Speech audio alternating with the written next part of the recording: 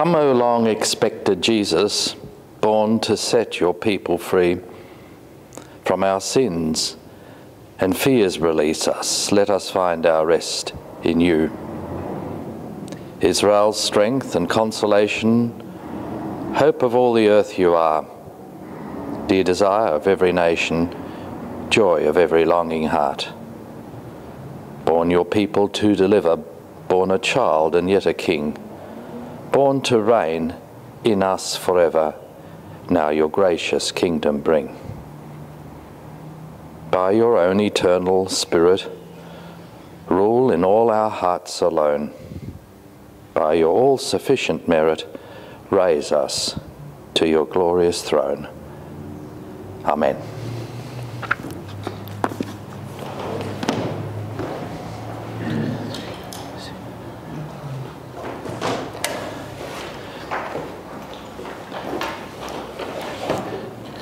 The gift of kingship in Israel, you know that despite God's misgivings and right misgivings about kingship, at the people's request, God eventually gave them a king, Saul, and then when Saul failed in his task, David. And from David you have the dynasty of kings and the hope of kingship in Israel. Now, whereas the theme of kingship in Israel and the prophecies concerning kingship were just one among many of the gifts and the hopes that the Israelites had in the post-exilic period leading up to the time of Christ, and then in the New Testament, the promise of a coming king, the Messiah, was the promise of all promises. All the other promises of God eventually connected with and were funneled through this promise, the promise of a coming king. And as you all know, the fundamental confession of faith of us as Christians is that Jesus is the Messiah, Mashiach, the Christ, the anointed king. So you won't understand our Christian faith unless you see that kingship, and a unique kind of kingship, a countercultural kind of kingship, lies at the heart of it. God's gift of kingship and the theology of kingship is focused on God's covenant with David. Remember, we had God's covenant with Abraham, the covenant of Mount Sinai, now the last and greatest of all the covenants, the covenant with David. Let's have a look at its foundational word in 2 Samuel chapter 7, 11 to 16. Now you need to take this together with the two other passages I have here, but we have a limited space of time. Josh, can you read 2 Samuel 7, 11b through to 16. Remember the context? David decides to build a house, a temple for God. But he runs it past Nathan the prophet and says, check this out with God. Nathan says, yeah, that sounds like a good pious thing to do, go ahead. And then that night God speaks to Nathan and sends him back to David and said, no, David, you are not to build me a house, I want to build you a house. But your son, the one who comes from your body, your heir, will build my house. Now, there's a lot of punning going on here. House. House is literally a building, but it can be household or family or royal dynasty, but it also means temple. Okay, can you take this through, Josh, stage by stage, and I'll tell you to pause at particular places. Moreover, the Lord declares to me that the Lord will make you a house. Now that's a good translation. Will make you a house. Now it could be taken in two senses. The obvious sense is that God will make David, or for David, a dynasty. But it could also be saying, and that's the obvious sense here, I will make a house for you. But remember, the discussion here is about temple. It could also be that God promises that he will make David, his temple, his house. Now, this is not picked up in the Old Testament at all further, but it's picked up in the New Testament, because who is the house of God? Jesus' body. Jesus' body is the house of God. John's Gospel picks this up and runs with it. But notice that exegetical option. One of the problems with translation from Hebrew is that it needs to decide between open exegetical options. In a sense, it narrows down possibility of meaning. Keep going now, Josh. When your days are fulfilled and you lie down with your fathers, I will raise up your offspring after you, who shall come from your body, and I will establish his kingdom. He shall build a house for my name, and I will establish the throne of his kingdom forever. Just stop there. A house for my name means a temple for my name. I will make you a house, a dynasty, your seed, your descendant, someone who comes from your body, so direct descendant, direct male descendant, will build my temple, my house. And notice here you get the first forever. Highlight the four forevers here. This is the first forever. I will establish the throne of his kingdom forever. Keep going. I will be to him a father, and he shall be to me a son. Just stop there. On the face of it, this is an adoption formula. In the ancient world, say if I was marrying a woman, I would say to her, you will be to me, I will be to you a husband, and you will be to me my wife. If I was adopting you, I would say, I will be to you for a father, and you will be to me for a son. So it could be, number one, it's an adoption formula, but it also is a recognition of sonship. Saying, now, if there was some doubt about who was my son, I'd say, you are to me a son, and I am to you a father. Meaning, you're my son, I'm your father. So it could be a recognition formula or an adoption formula. Keep going. When he commits iniquity, I will discipline him with the rod of men, with the stripes of the sons of men. But my steadfast love will not depart from him, as I took it from Saul, whom I put away from before you. Now, steadfast love is keseth. In the Septuagint, it's translated by mercy. Usually translated steadfast love. It is more closely connected with grace, generosity, mercy. I won't go into it, but that translation, steadfast love, has its own whole complicated theory behind it. Notice that in the Septuagint, it's translated as mercy, grace, eleos. Now, what's being said here? Unlike Saul, because Saul's sin, his dynasty was wiped out. But God says here of David's dynasty, if one of his sons, who is a king, sins, who will be punished?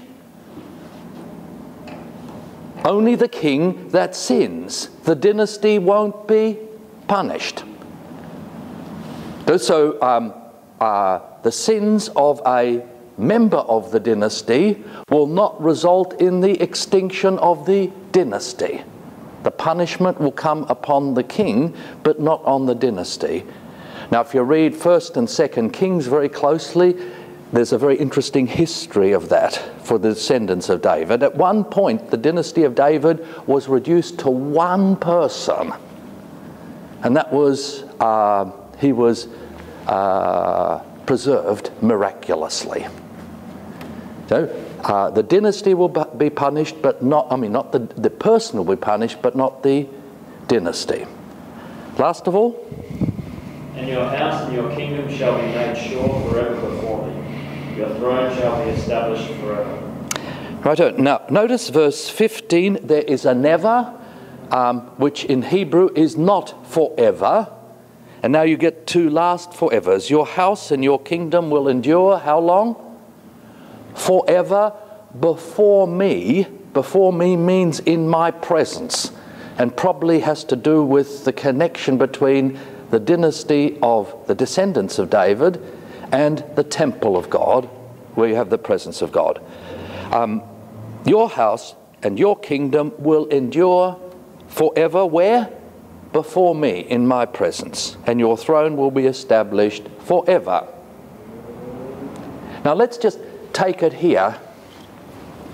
One of the problems with this prophecy is that it has a 3-point frame of reference. Parts of this prophecy have to do with David. Parts of it have to do with the descendant of David, the immediate descendant of David, and some parts of it have to do with some future king. Notice the forever here. I'm going to come back to that. Okay, perpetual dynasty. Whose perpetual dynasty will last forever? Which one of these do I have to tick? David. The dynasty of David lasts forever. Whose kingship will last forever? I didn't notice it's not the kingship of David. He died. The kingship of Solomon had a long reign. He died. Okay? The only possibility is a future king. Now notice that this is going beyond the range of normal expectations. Thirdly, whose throne is going to last forever? David's throne. Through David's Solomon's. Through, and only secondarily, through there.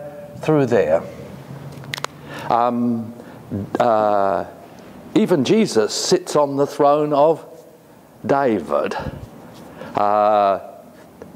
But the throne itself, so there's a difference between kingship. Kingship is the person who occupies the throne. The throne is the institution itself. What's the difference between the throne and dynasty? The dynasty is the family from which the particular occupant comes.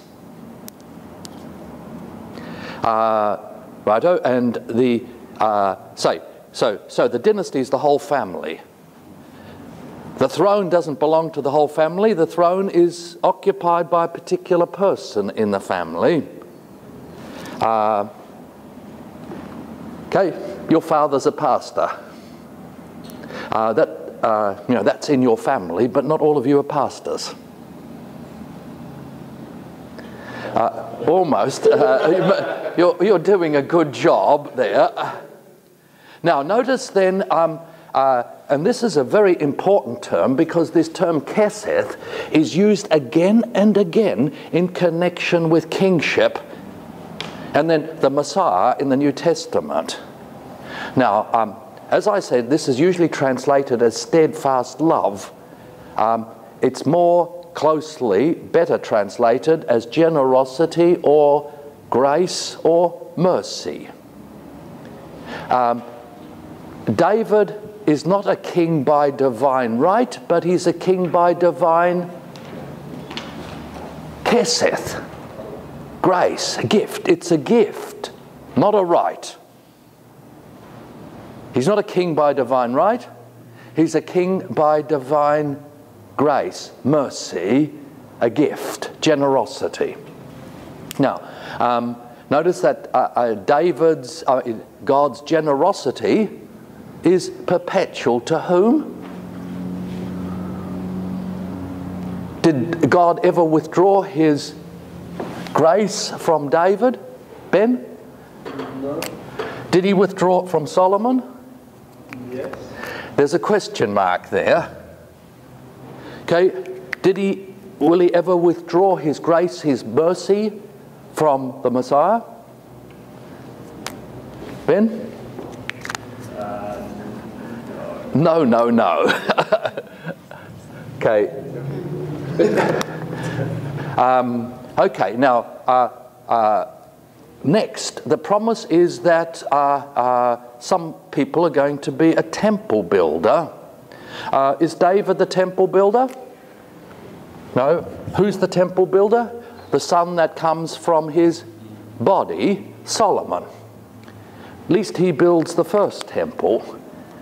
But who builds the eternal temple? We've got one option left. We've got one option left. I know. You see the way it is? Now, I'm doing this quite methodically because don't go into either or. This refers to Solomon exclusively or it refers to the Messiah exclusively. Lastly, divine sonship.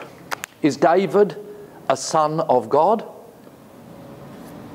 If you read the accounts very carefully, David is never ever referred to as God's son.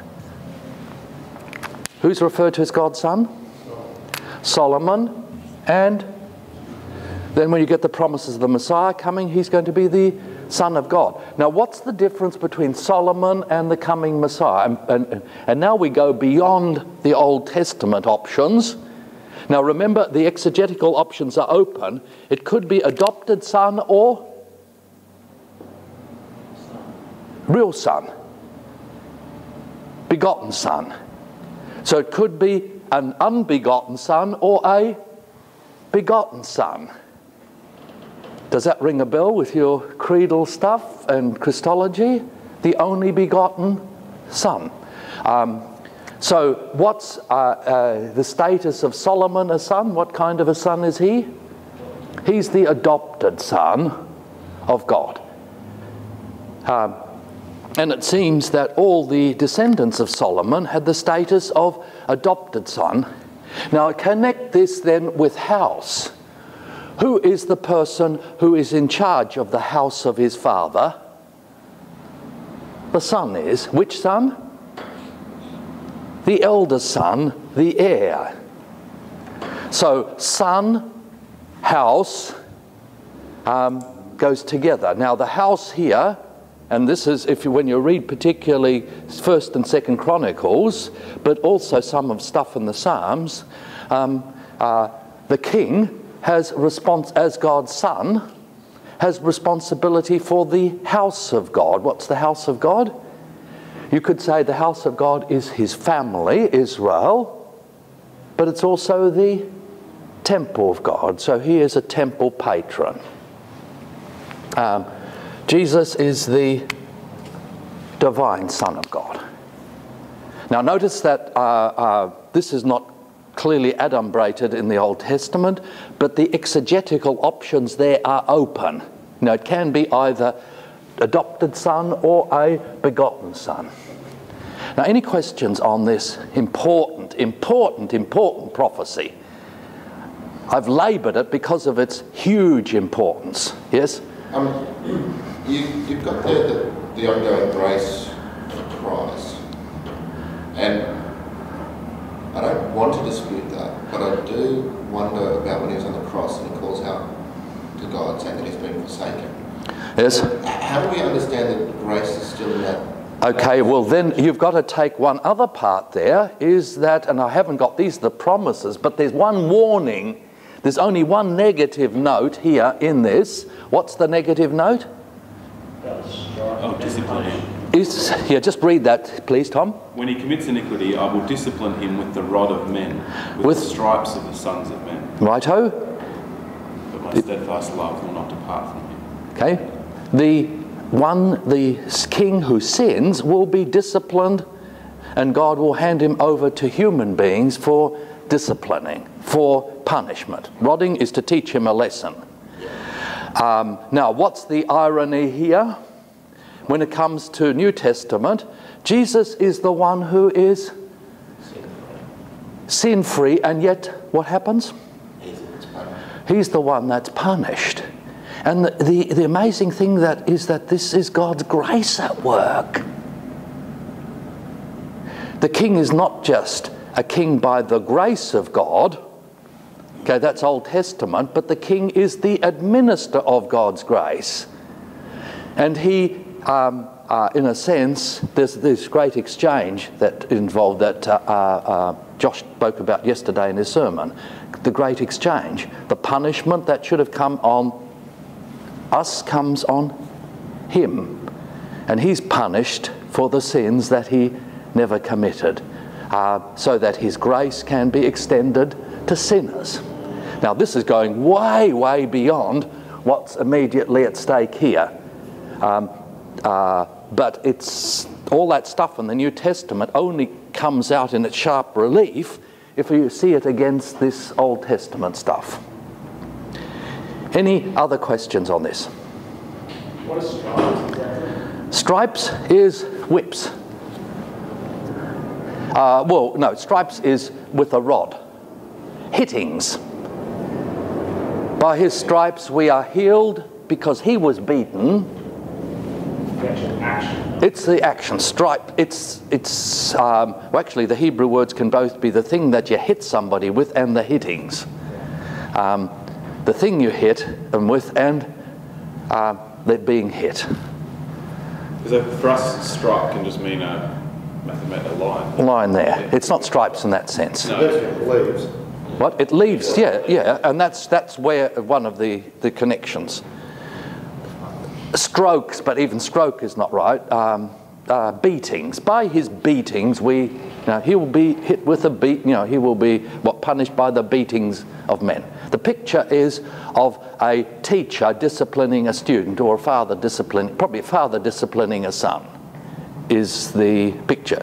Getting the cane out and giving him a good belting. Now, yes. Did you have something there? Is that verse of discipline, is that exclusively messianic, or is there? No, because if you like, you'll see the content of that in what follows in 1st and 2nd Kings. Those kings, those descendants of David, who were not faithful in keeping God's covenant, what happened to them? They died. They were punished, and various kinds of punishment, whereas those kings who were faithful to God prospered. Hezekiah and Josiah. Hezekiah, Josiah, so on. Hezekiah was the great example of this. So when we hear King Ahaz or whatever did evil in the sight of the Lord, yep, that's the fulfillment of this prophecy.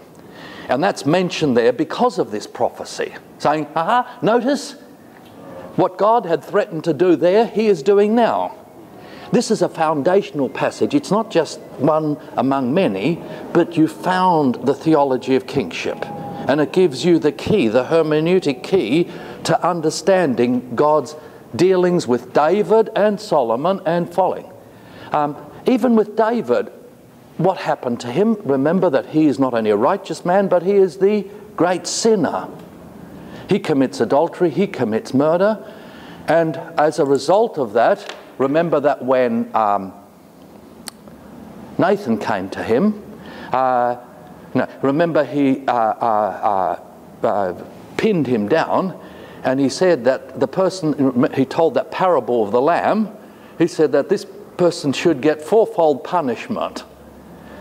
If you look at the account of Solomon, David is punished 4 ways because of his sin with Bathsheba and his murder. The judgment of God comes upon him. Because he has the grace of God and because of this covenant, God punishes sinners. But he doesn't punish the dynasty, even the dynasty of David. Absolutely astonishing theology here.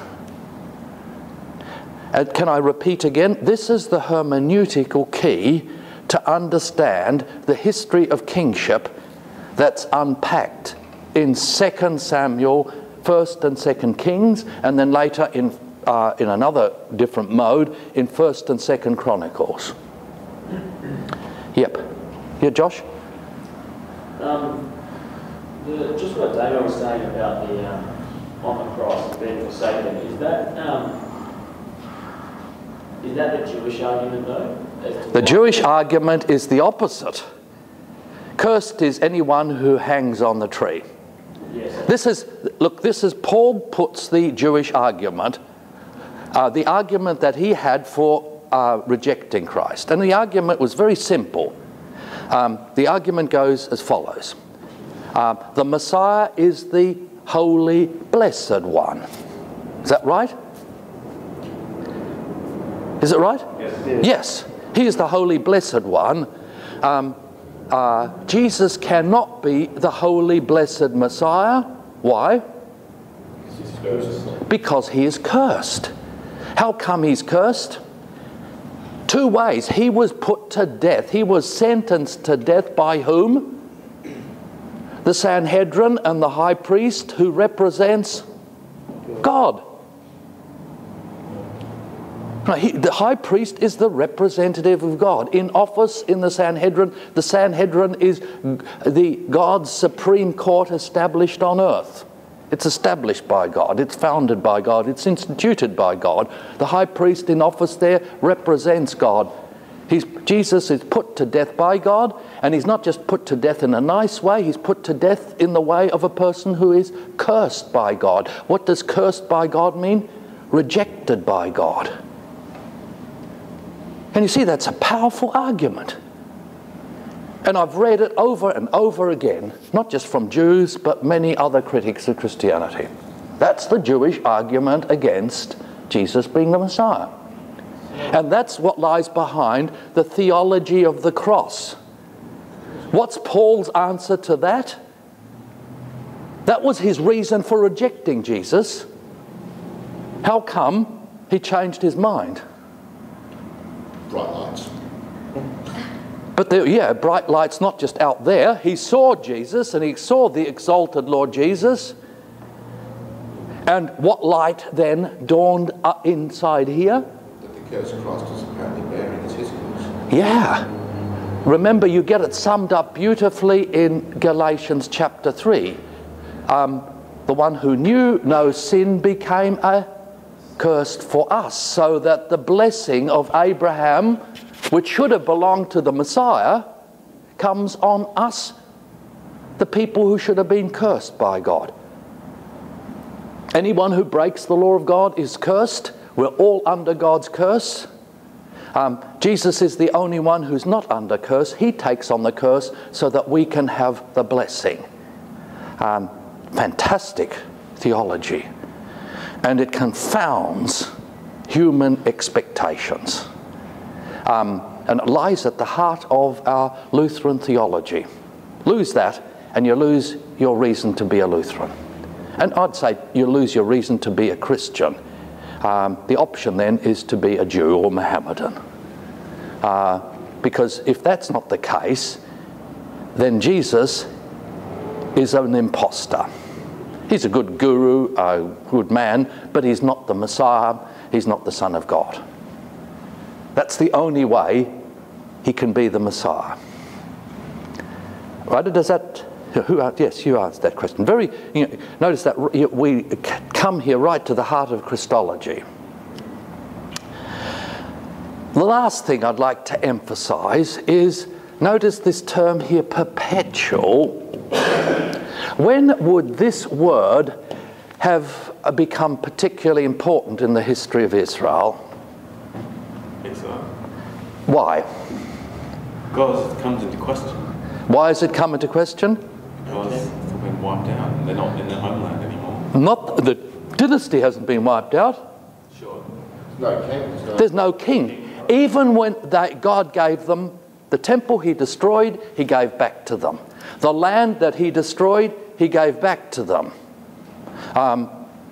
The priests, everything else is given back to them. What's the one thing that they didn't get back after the exile? Kings. And it wasn't just a short term, but it was from 586 onwards, there was no king. Now, there's two exegetical options or theological options that you can go. That this would have bothered people, this passage. Just imagine yourself as a good theologian, say 400 BC, and you look at this passage. There's two options interpretive options available for you. What are they? When you read this 4 times, forever, forever, forever. It's either a lie. It's either a lie or King's coming. it doesn't just refer to David and that line of kings, political line of kings that ended there in 586, but the great king, the one who will out Solomon. Solomon is still to come. And you know which of those options became the dominant interpretation in that post-exilic period? And it became stronger and stronger. You can see it growing in strength up to the time of Christ. The Messianic thing. So that Messianic hope becomes clearer and more certain. And the foundation for that Messianic hope lies here. For the foundation for all the Messianic Psalms is here. The foundation for all the Messianic promises that we're going to look at shortly lies here. The foundation for that hope of the coming Messiah lies here. And to the present day, why do Jews wear the Star of David around their neck? Why is the Star of David on the Jewish flag? Theologically? Because the Messiah is still to come. All pious Jews look for the coming Messiah. It's only liberal Jews or secular Jews that demythologize that. But pious Jews still look for the coming Messiah, because those who claim to be Messiahs, their understanding didn't fit the bill. The Messiah is yet to come. There's only one difference between Jews and Christians. What's that? If you go right down to the foundation, the Messiah has come. Who is the Messiah? Jesus. So we say Jesus Messiah, they say Jesus no Messiah. They have Messiah question mark. And they're always looking for the Messiah. And I was just reading about one in the 19th century or something. Yes. He came in Israel and he had hundreds of thousands of followers. And they thought this was it. And then he ended up sleeping with a number of women and impregnating a whole lot and died of some unholy death. The whole history of Judaism from here on, from say 500 onwards, is of people who come pretending to be the Messiah. The latest was Leibowitz, who was a head of a Hasidic group in New York, big following here in Australia too, who died just 2 or 3 years ago, I forget. No, his followers believed that he was the Messiah. They're just desperate for it. It's this desperate hope. And look, even, it's not just Jews. Why was Rudd elected? Why was Obama elected?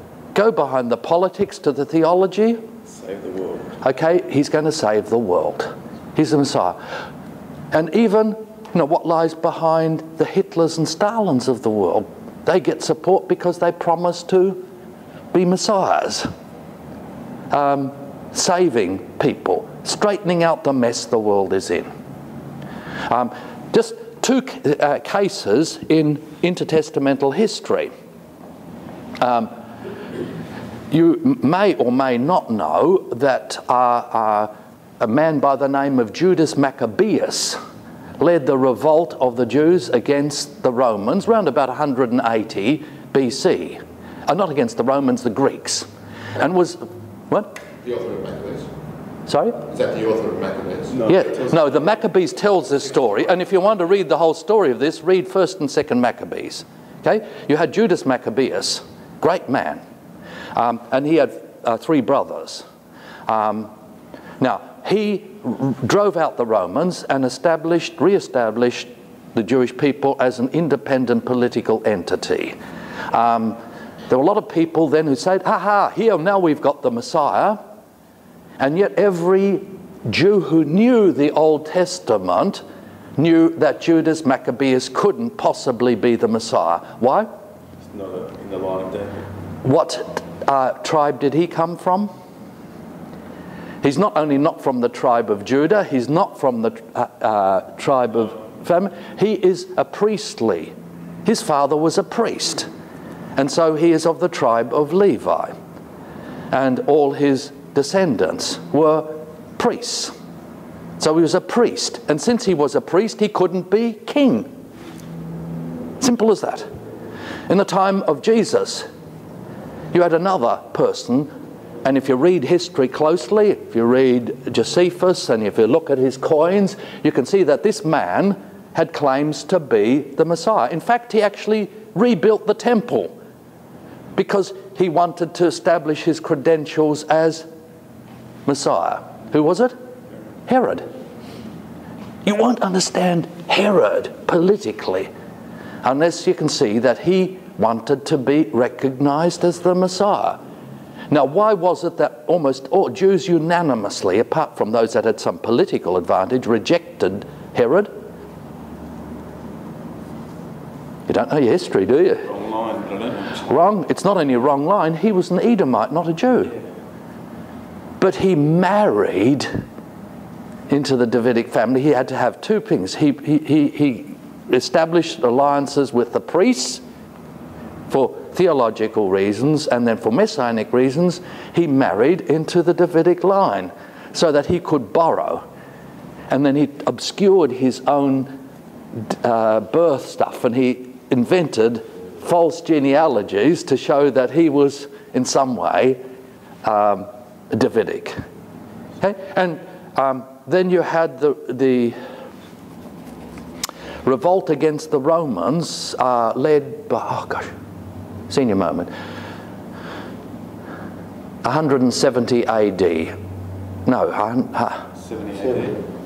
No, not 70 AD. There was other messianic stuff there, but later on there was a second revolt against the Romans where the guy, he'll come to me, claimed to be the Messiah. And some of the greatest rabbis that we hear about in the Mishnah gave him support. But he then also proved to be a false Messiah. The whole history of Judaism is about messiahs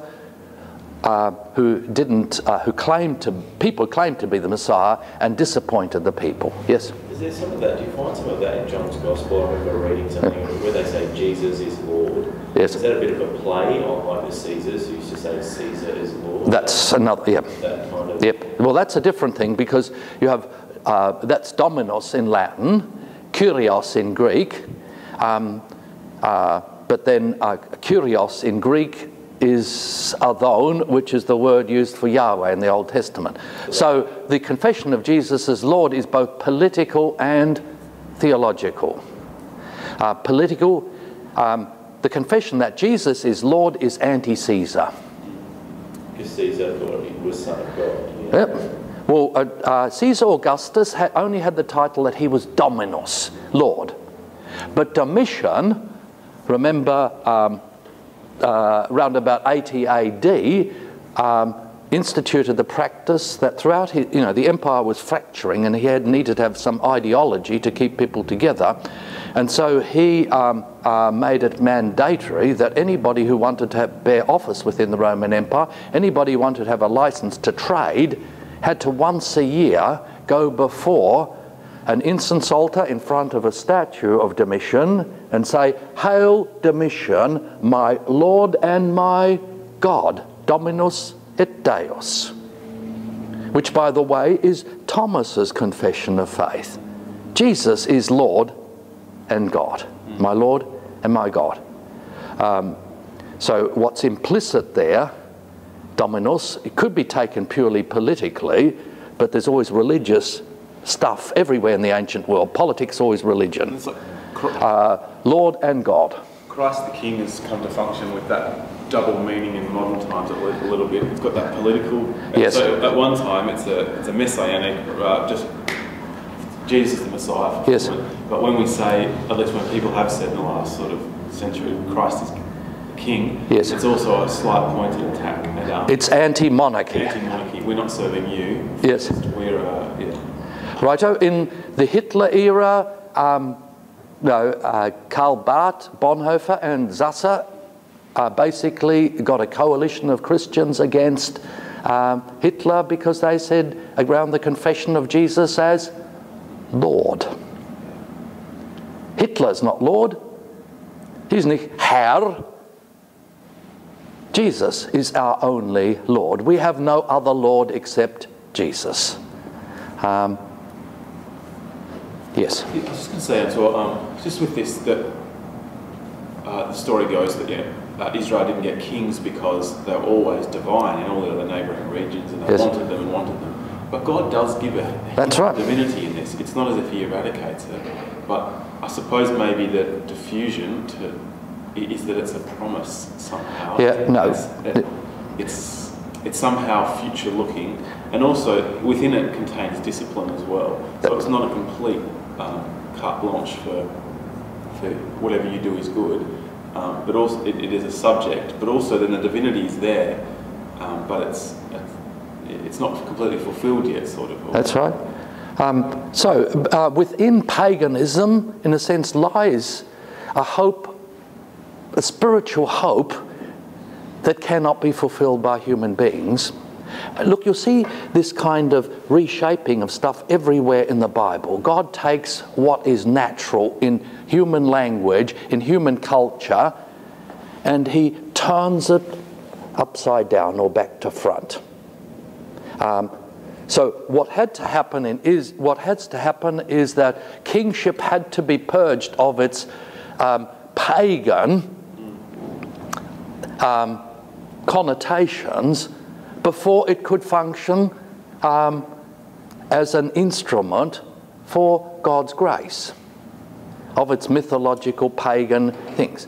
So what happens then, God, and this is part of the whole process of the incarnation, God takes human things, purifies them, sanctifies them, turns them, reverses them, and then uses that as an instrument to redeem people.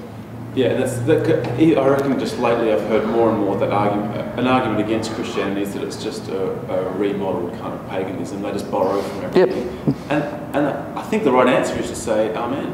Yes, yes, but actually look at it though, and it's not. Yeah. It's remodeled in a way that's completely unique. And right. What happens is you say yes, but it not only takes but critiques it radically.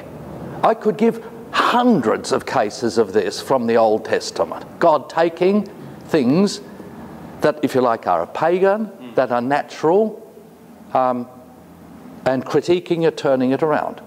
From something as fundamental as fatherhood.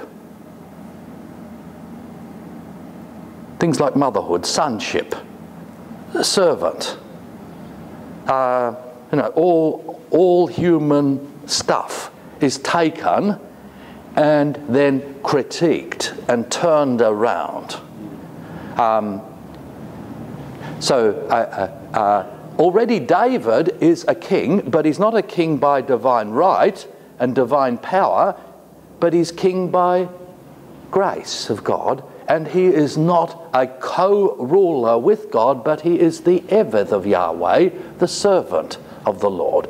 So you get servant and king being brought together for the first time. And you see this reconfiguring, this critiquing. And as soon as God talks about David and his descendants as being his servants, he not only affirms kingship, but he critiques all other forms of kingship. By the way, that's the basic criteria that you need to do to critique all our politicians. Do they actually serve? Or do they merely exercise power? Okay, I've taken far too long. Any other questions on this before I continue on its application? Okay, let's have a break. Please don't make it too long because I've got quite